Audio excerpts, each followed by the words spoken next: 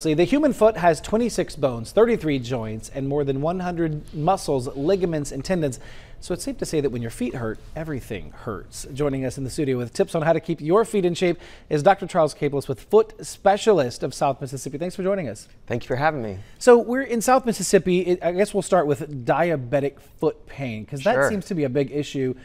He's my doctor as well, so we kind of had to talk about this before we started down this road. So let's talk about that first, because that seems to be a big issue here. Sure. Well, diabetes affects everything in the foot. It affects the muscles, the tendons, the bones, the nerves, and the vasculature. And a lot of times as a podiatrist, one of the first things we see is numbness and tingling in people's feet, which can be an early sign of diabetes. And sometimes we actually help diagnose diabetes before the primary care.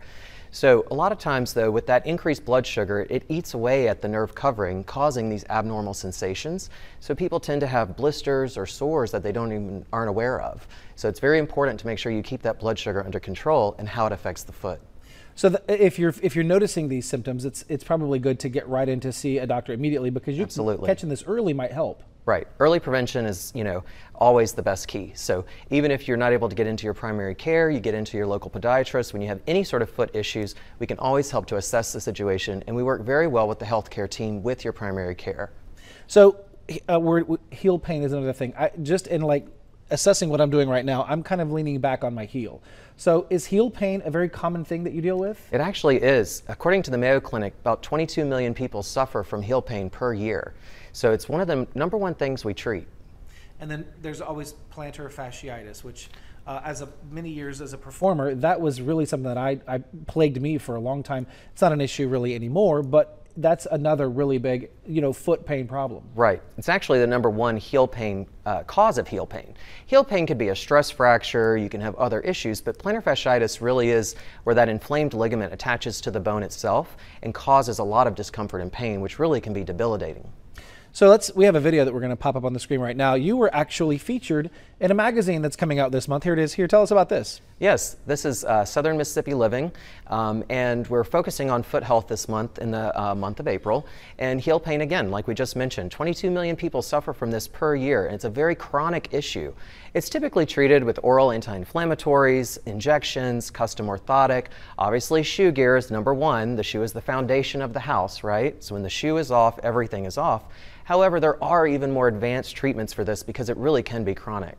All right, so looks like you brought something with you. Tell us about this. Yes. So one of the newer alternatives, and really this is more for chronic heel pain. So people that do not respond well to conservative care tend to sometimes need a surgical procedure. It used to be that we would do an open fasciotomy, which was really a bigger incision, longer recovery, and pretty painful surgery. But now we have a new advanced procedure that we're doing. This is a small probe. It's the TenJet procedure. So you can see that this is a very small incision, right? It's about 2 stitches. And under ultrasound guidance, we can actually debride away the damaged tissue, leaving healthy tissue, which leads to a higher success rate with a quicker recovery. That's key, because a lot of times in surgery, it's not really what you're going in to fix. It's all of the recovery that it took you to get in the first place. Exactly. So traditional fasciotomy, we're really just releasing that fascia, damaging good tissue and bad. Nowadays, we can, with ultrasound guidance, I actually can see the inflamed tissue. We can target exactly where it is, right on the heel bone, and really debride the damaged tissue, leaving that healthy tissue, which leads to a quicker recovery. Tell us where your office is. 999 North Halstead Road, Ocean Springs, Foot Specialist of South Mississippi.